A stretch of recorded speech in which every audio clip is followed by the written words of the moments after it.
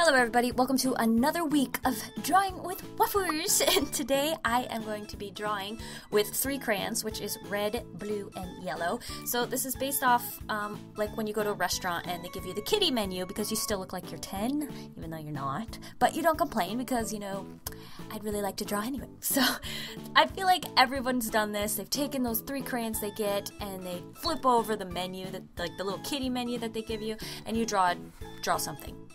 I know I have. I've been doing this for forever. I didn't realize this until recently when I googled it to like make this challenge video, because I was just like trying to look it up, because turns out a lot of restaurants will actually give you 4 crayons, which I was never so lucky as a child.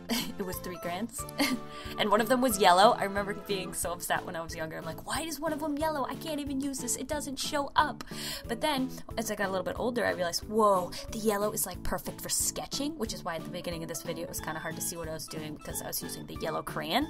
And so if you sketch with the yellow crayon and then you go over it with the other colors, it's that second sketch layer that I'm always talking about, you know? So the first one's the yellow, and then the next one is whatever color you decide to go with. I think I chose blue, and it really pops once you do that. So it helps you get rid of all those errors before you even start. Before anyone can see it, like, you get rid of all your mess-ups before someone can even tell what you're drawing. So I think that is awesome. And I remember figuring that out when I was younger, and I was like, this is so awesome! And then everyone thought I was like a 10 times better artist, when in fact it was just I had spent more time on it than they realized. So that is the idea behind the kiddie menu drawing challenge with the crayons. It's funny because the whole time I was drawing this, I kept getting memories of back when I was a kid and drawing on kiddie menus. And I remember it was always like, it was the trick to be able to finish your drawing before the food got there. And I remember multiple occasions I wasn't done, and I was like upset that I got food before I was done. And I'm like, I want to keep drawing. But now I've gotten older and I've come to terms with, you know, food is great and delicious. So it's time to not draw and just eat. So currently I am just working on that second sketch layer, redefining everything and making sure it's a little bit sharper and looks the way I want it to. This is when I decided I wanted it to be a skirt instead of a pair of shorts. It was originally going to just be some high-waisted shorts, but I decided to go with like a skirt where the top of it's denim and then the bottom's a little bit more cloth-like. At least that was the idea. I really like the way her hair turned out with the braids right now. Later, once it got to the point where I needed to color the drawing, that's where it gets a little tricky.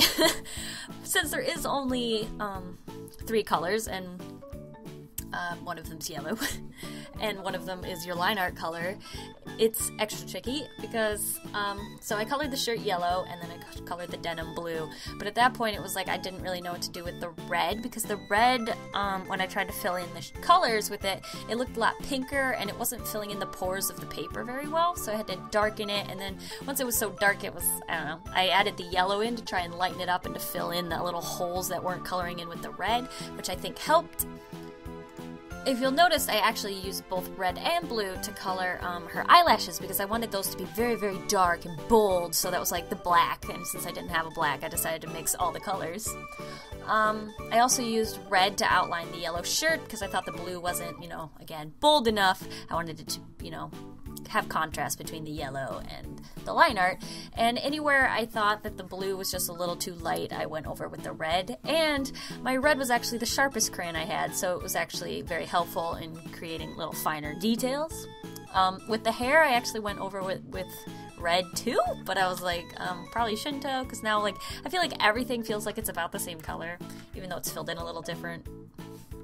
And I also added like a little smiley face to the shirt and stripes to her sleeves, just to add some more design to the yellow, because I thought the yellow was a little too bland by itself.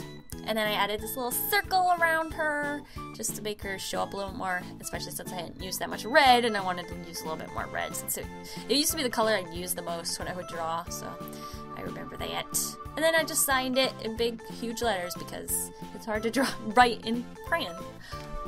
Here's my drawing. There's one thing I don't really like about it, which is under the eyes. I tried to make it look like she was smiling, and it just kind of looked like she's got wrinkles. So she's a little bit older than I thought she was going to be. So anyway, that was my illustration. Thank you guys for watching. I hope you'll try the kiddie menu drawing challenge with the crayons.